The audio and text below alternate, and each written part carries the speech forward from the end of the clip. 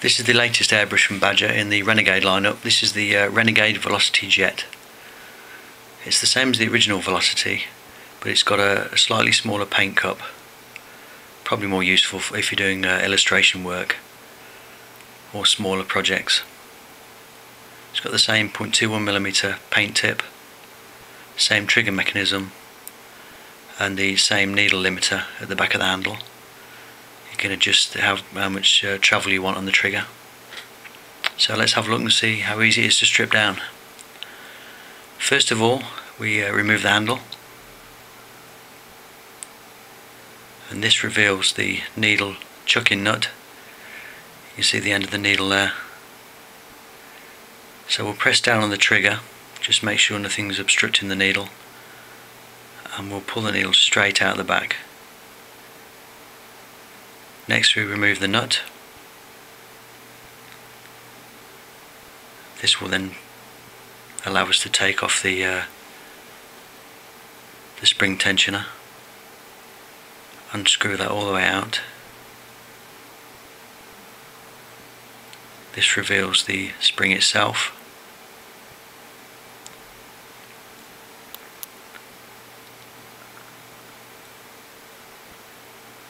And now we can remove the spring guide.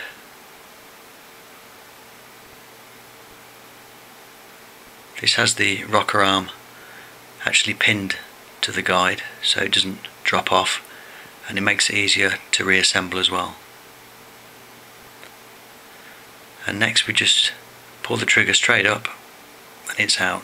There's nothing to the trigger, there's a small dimple on the bottom which just engages with the air valve in the body. Now we move around to the front of the airbrush. Take off the nozzle cap with the two horns.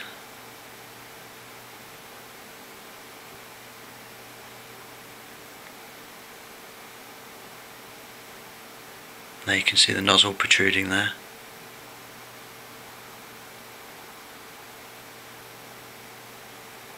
Next off we remove the nozzle seating ring.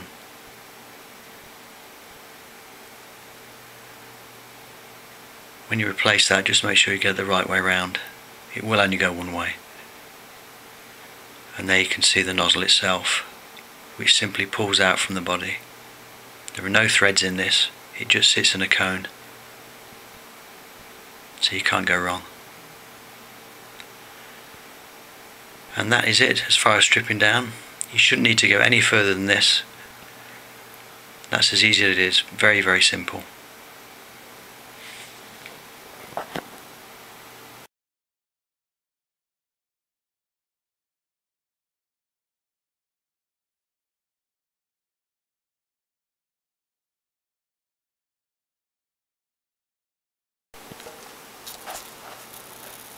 Right, now we've stripped everything off, I'm going to put everything back together again.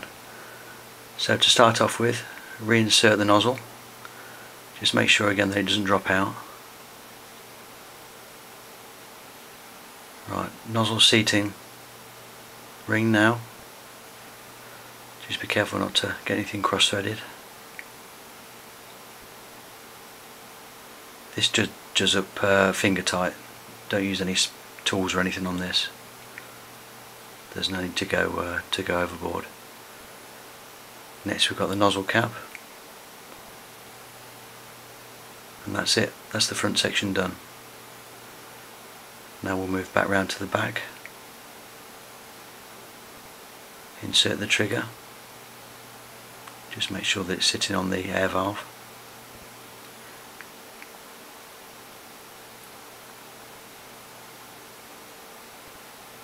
Now we're going to insert the trigger rocker lever. Just make sure it goes into the slot and up against the back of the trigger. Trigger spring.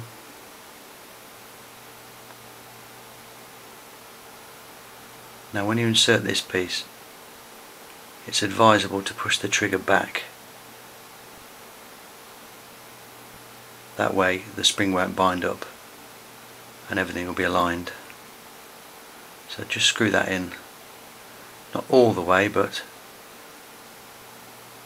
just a little way into the body, just so there's enough room really for the handle to fit on.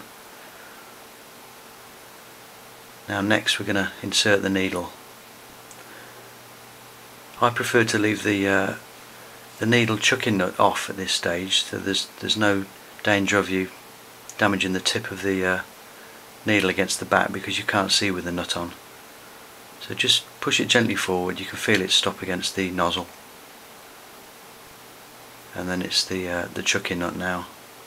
Just slides over the end of the needle, and just nip that up finger tight. Just check the trigger, make sure it works smoothly. You can adjust the spring tension with this, and now it's on with the handle.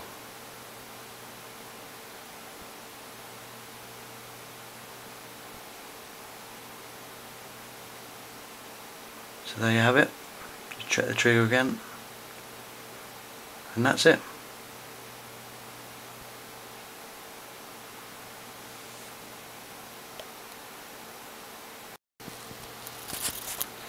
As a side note, Badger threads, hose threads are slightly different to most others. They do offer a quick release adapter, which is this one. This will connect to any quick release hose, or you can get an adapter which goes from the Badger thread to a standard 1/8 BSP hose thread. You can also get an adapter to fit on the bottom of this for the same quick release fitting that I've just shown you. So I'd recommend getting one or the other if you do have other size hoses. For more information on the Renegade series of airbrushes from Badger, visit www.renegadeairbrush.com or www.badgerairbrush.com.